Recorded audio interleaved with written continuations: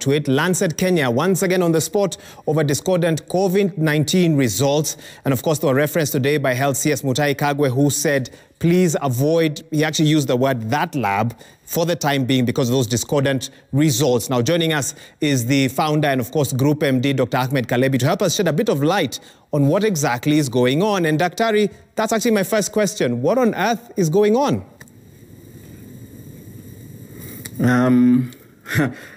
I'm as confused as you, but I think there's a lot going on.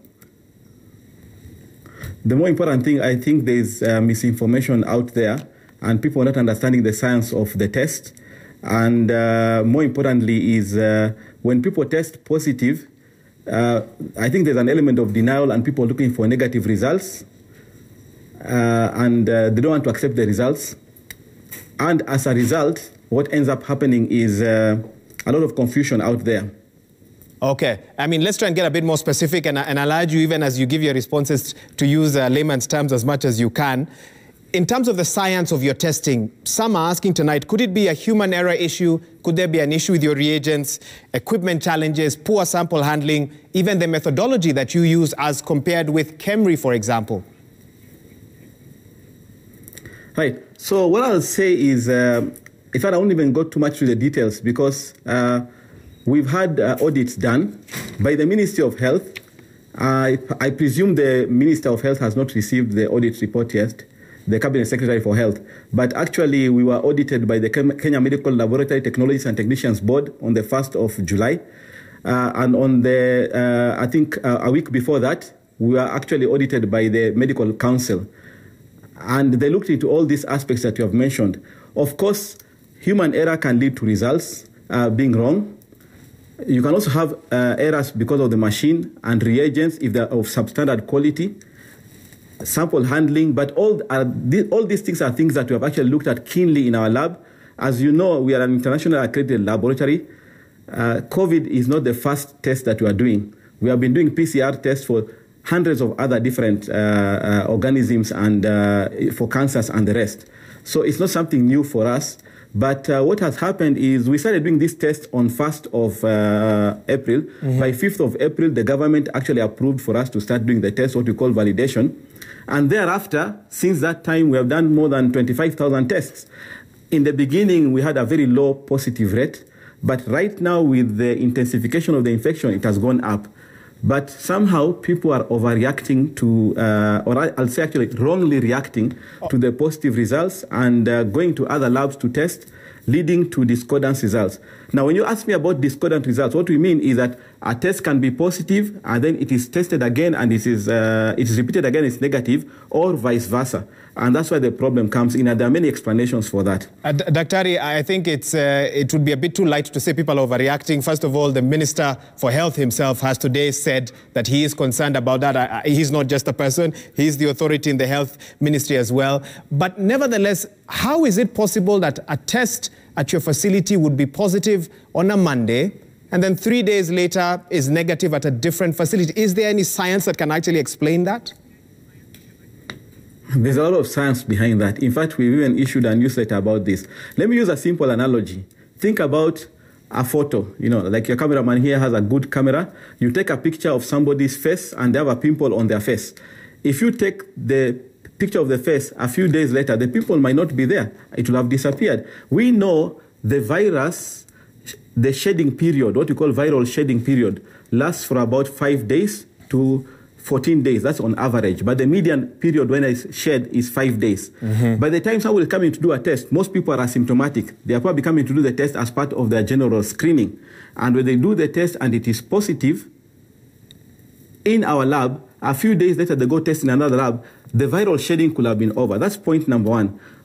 Point number two is how the sample is collected. If the sample is not properly collected, and you have seen about on YouTube and the rest, how the sample is being collected, you really have to go deep in the nose, at the back of the nose to get adequate amount of sample.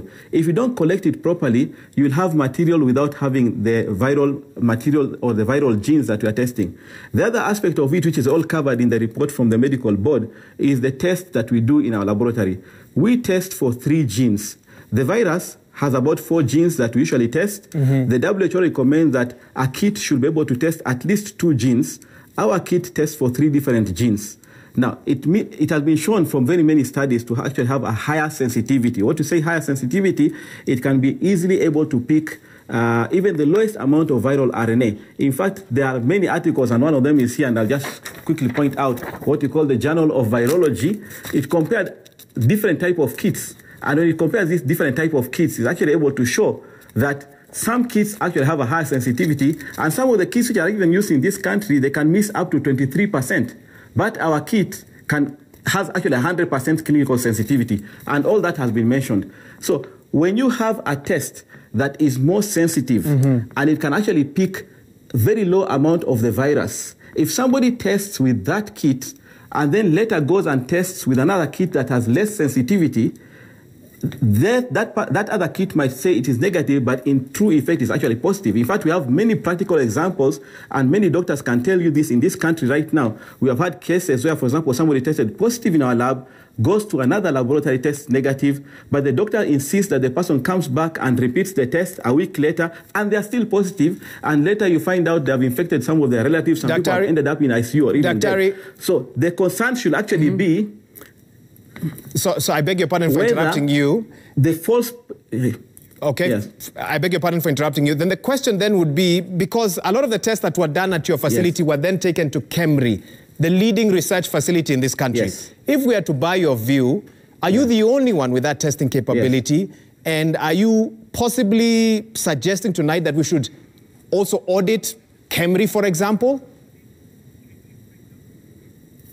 First of all, I will say all the laboratories use kits that are of a particular standard that are acceptable. But there might be small differences between different kits. And those small differences have actually been shown can make an impact in terms of the results. And actually, the audit that was done in our laboratory was done by Professor Matilu and the chairman of the Kenya Association of Clinical Pathologists, and they actually noted the differences in these kits. The kits we are using was the first commercial kit used in the world. That is from South Korea. It's called Seegene. And it has actually been shown to actually have a higher sensitivity. The whole point is this. In some instances, you can actually have a scenario where other kits can miss what is positive, yet is actually truly positive. So people should be actually concerned about false negative results rather than false positive results. Because even for us, I'll give you a simple example. Some times back, about a month or so ago, we had somebody who had tested positive in one of the government hospitals, tested negative in our laboratory like a few days later, like 5 days later. And we actually told the patient, you go by that positive result, because several things can happen in between when you collect different samples, and also false negative are very common. That's why WHO says if somebody tests negative, it does not exclude COVID. But if somebody tests positive, it actually confirms COVID. In the case of the St. Andrew Turi case, what happened is they tested not 3 days later. They got their results, which was about 2 days later, and then tested about 3 days later, which was almost 5 days. That in itself can also explain why you have discordant results. Dr. Kalebi, this really is quite strange. But finally, tell me this if you can briefly. Then the bigger concern for many Kenyans would be tonight, do we really know how many Kenyans have COVID-19? Do we really know who is positive and negative? There might be people watching this program tonight who might have tested positive at your facility. They're not sure now if they are, or they tested negative in another facility, but they're not sure they really are negative. What I can say categorically is any test done by any laboratory in this country or anywhere for that matter, if it is positive, it indicates a true positive. Because this test is PCR, it is highly specific.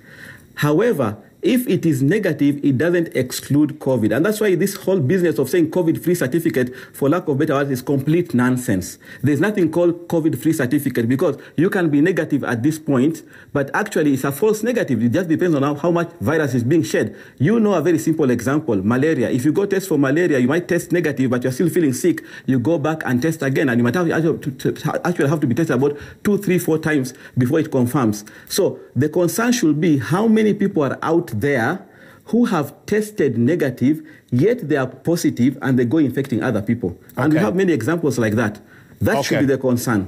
Dr. Kalebi, a real concern tonight. Thank you so much for agreeing to speak with us just a couple of hours after concerns were raised about the testing capability at your facility, and I believe our viewers have had a little bit of your defense. And just to mention, Waika, just to confirm, it has been really short. There is a report already from the medical board. Sorry, say that again? There is actually a report from the Medical Practitioner and Dentist Council, which has been tabled to the Ministry of Health. And there is a second report from the Kenya Medical Laboratory Technologists and Technicians Board, which has also been tabled. I've not seen that report yet, but I can tell you we have nothing to hide. You have nothing to hide. Okay, we'll leave it at that. Thank you so much. Dr. Ahmed Kalebi, he is the group MD and the founder of the Lancet Group of Laboratories, just trying to shed light on why we are seeing discordant test results specifically from his facility at a time like this, and it's even raised the attention of the ministry.